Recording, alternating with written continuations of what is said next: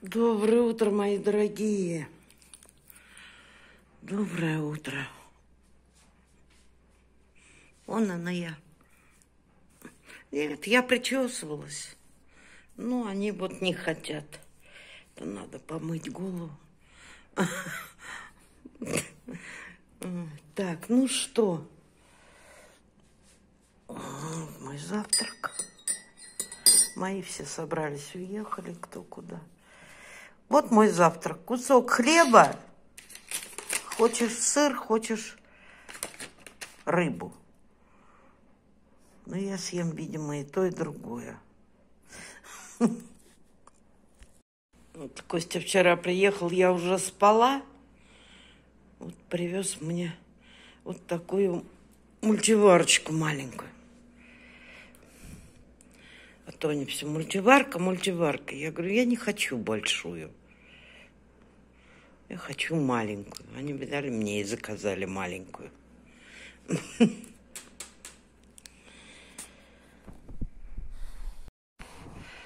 Ну вот, видите, 10 утра. Сегодня совсем другая погода. Вчера так было пасмурно.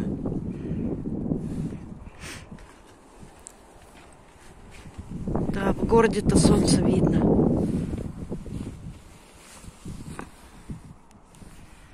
А тут за елками не видать. Ну, еще рано ему. Может, сегодня и видно будет. Он, Саша говорит, я говорю, ты солнце-то видела? Он говорит, видела, оно мне в глаза слепило.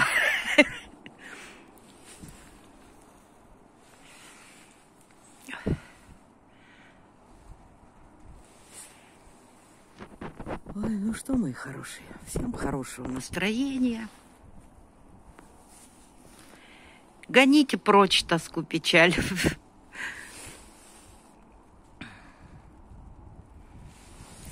Новый день начался, новые дела.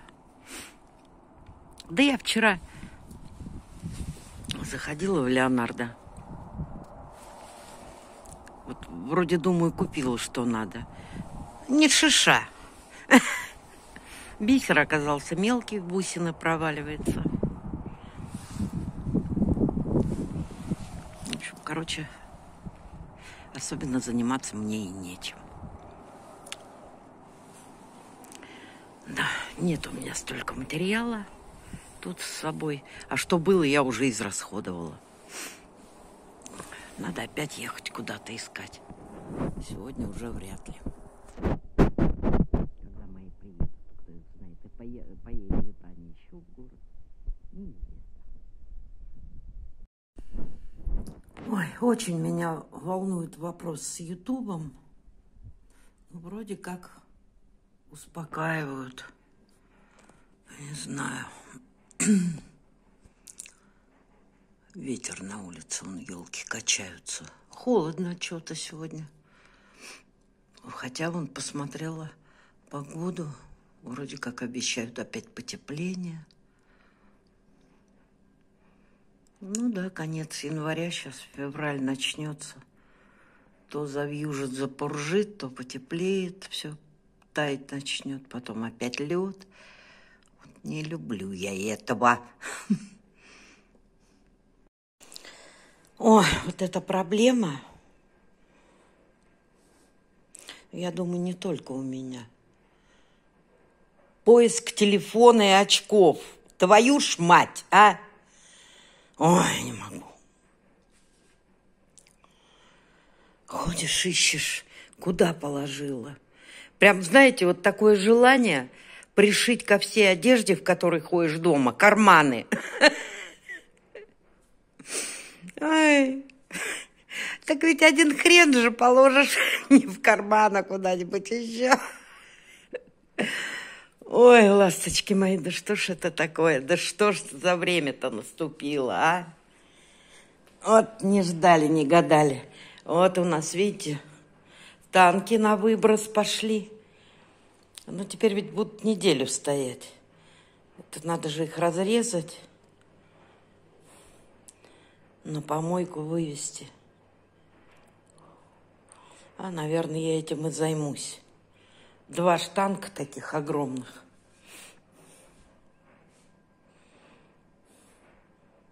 Главное, не нужны были. Вот стоял под лестницей, был не нужен. Костя вытащил на свет Божий и сразу это. Нет, надо, пусть стоит. Ой, дети.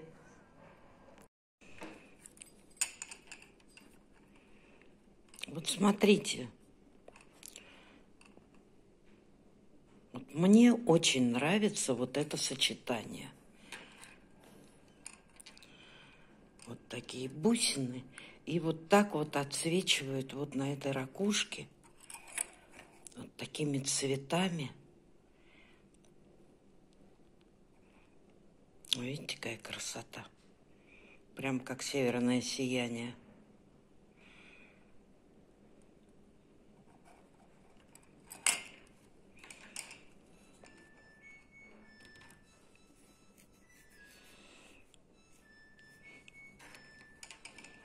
Ну вот не знаю, бисер не провалится ли в эти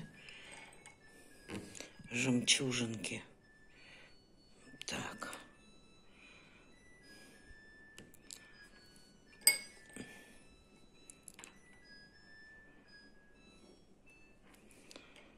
Ну, сейчас попробуем. Можно, конечно, и на пинах собрать, но мне кажется, вот для этого будет грубовато на пинах. Так должно получиться красиво. Но оно будет короткое, наверное. Сантиметров, может, 55, наверное. Длиннее-то не получится. У меня 2 упаковки такого жемчуга. Ну, ладно, будем пробовать. Что делать-то? Прям так, на улице светло. Надо же. Ну, в основном все пасмурно, поэтому... Так, сейчас пойду на втором этаже, посмотрю. А вдруг со 2-го этажа солнышко видно.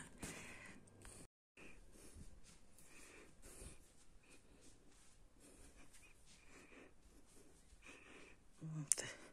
Игровая комната-то. Видите, что тут творится? Нет, не видать.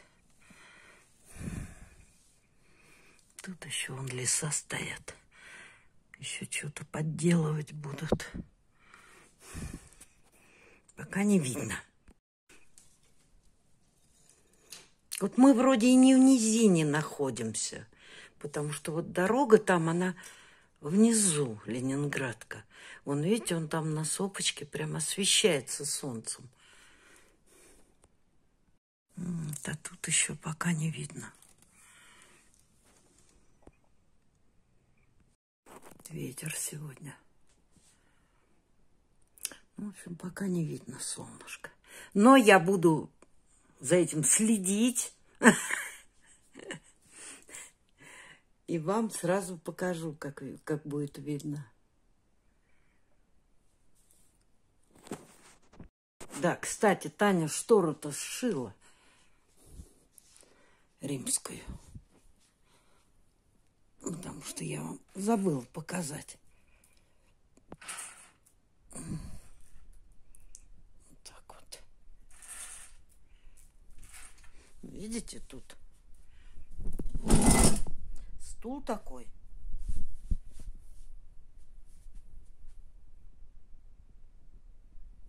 И штора такая. И вот подушка такая же есть. Вон там, вон город видно. Белые домики.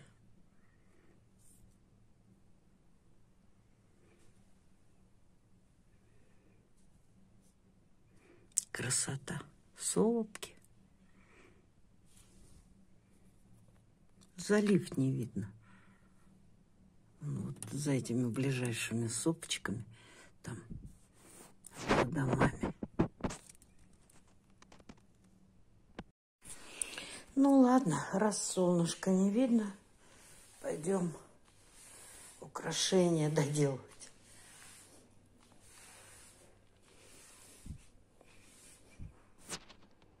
Ну что, вот такое украшение получается. Ну, такое классическое довольно-таки.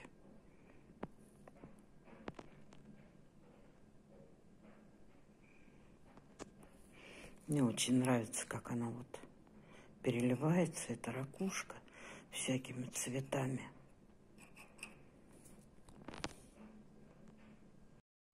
Ну вот, прошел час. Вот есть солнце там где-то, есть. Но у нас пока не видать. Вот она еще, вот эта сопка такая выше. Город, вон прям освещен солнышком. Там даже вот видно, прям видно, что солнышко там светит. А в лесу у нас до сих пор солнца нету. Ну ладно. Увижу все равно. Надеюсь, может, в город завтра поеду. Так как назло будет пасмурная погода. Как я выезжаю, так пасмурно. Ну вот, вышел на улицу, час дня. Все, солнышко зашло. Видите, какой день короткий совсем.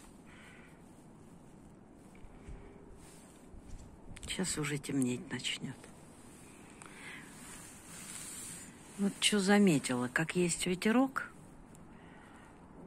так белок не видно.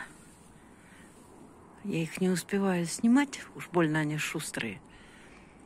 Но вот, когда тихо, они бегают тут. По елкам скачут. То одна, то две прям. А вот как только ветерочек есть, их не видать.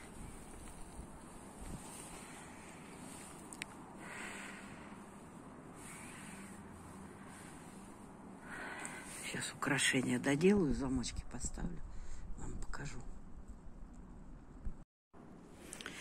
Сейчас смотрела новости. Во Франции пенсию прибавили. Правда, возраст прибавили. Раньше они уходили в 62 года на пенсию, теперь в 64. Ну, не хватает населения для работы. Но прибавили пенсию. Самую низкую с 1000. Было 1100 евро. Теперь будет 1200 евро.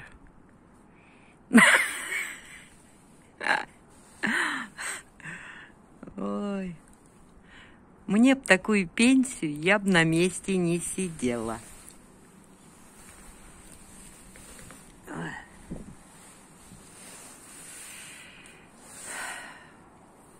С такой пенсией можно в Европу летать и через Турцию, и через Сербию. Но не с нашими пенсиями. Так, Костя еще вчера лестницу получил. Еще одну. Не знаю, чего ему еще. Зачем нужна лестница? Может, она другая немножко. Вот он ездил вчера в Озон. Микроволновку и лестницу получил. Вот, а французы многомиллионные забастовки. Не хотят 64 года на пенсию выходить. Хотя живут у них мужики намного дольше, чем наши.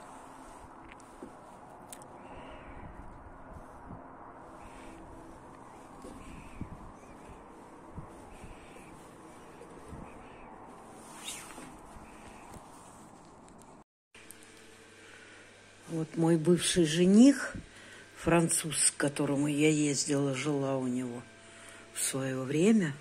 Ромашка махровая, вон она уже вон тут повылазили, астра карликовая, ронда. Во, уже какая.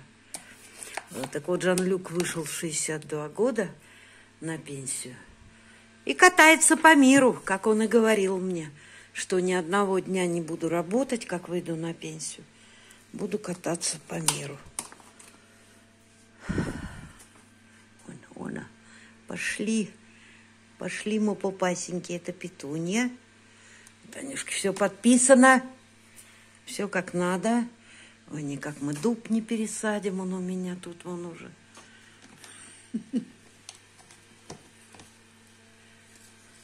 Дуб-то питерский. Он как за месяц. Месяц я тут. Не было вообще. Ну вот чуть-чуть, наверное, сантиметр. 1,5. Я вот так его везла в поезде в стакане. Он не вылезал.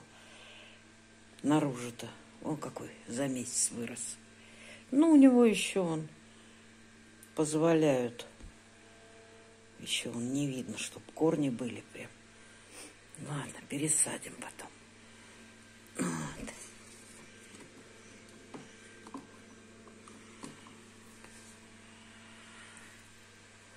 Весны хочется. И французской пенсии хочется. Ой.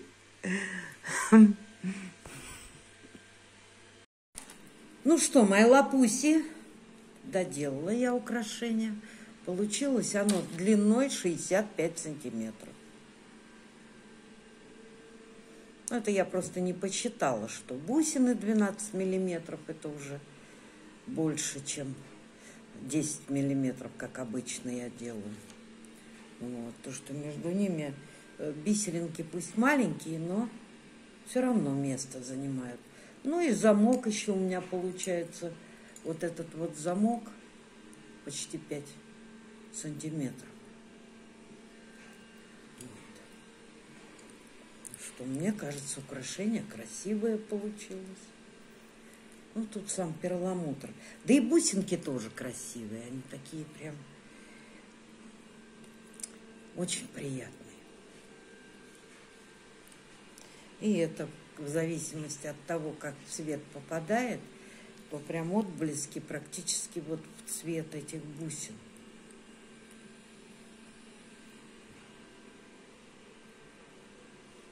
Вот такое вот.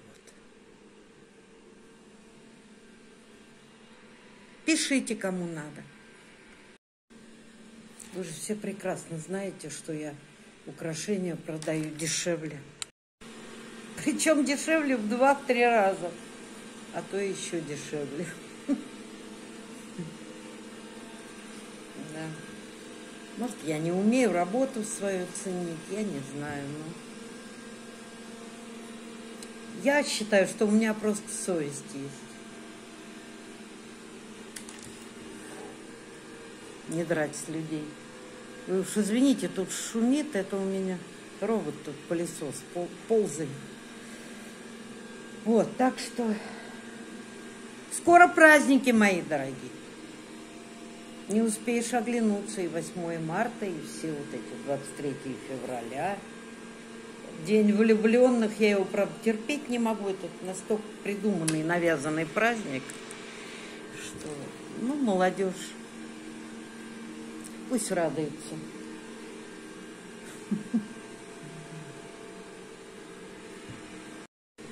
И да, зайки, я пока буду снимать, ну, такие короткие видео, не по полчаса, ну, а где-то там, может быть, около 20 минут. Пока непонятно вот это состояние опять. Заблокируют YouTube или нет.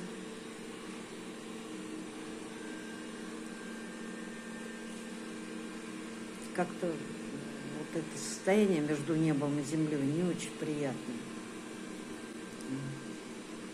Ну, если все будет интересно, так я и подольше поснимаю. Ну и пока с вами прощаюсь. До нового видео. Пока-пока, мои дорогие. Пока, мои хорошие. Всем здоровья. И не давайте себе скучать и грустить. И берегите себя. Пока-пока.